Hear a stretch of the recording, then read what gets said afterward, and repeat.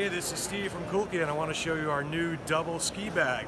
It's got some wheels on there, put 2 pairs of skis, 2 poles, all kinds of apparel, anything you could fit in that bag. It's going to make traveling easy for you. I want to show you what's inside. We got these nice travel handles. You can also attach another bag onto the top of the bag. And then we have some nice zippers here that will allow you to unzip the bag. Get it open, it opens up full wide mouth. You can really get a sense and see how much gear will be held in that bag. Oh, who's that? Oh my gosh. All right, you can see that it cinches down your skis as well as your poles. You get pockets for apparel.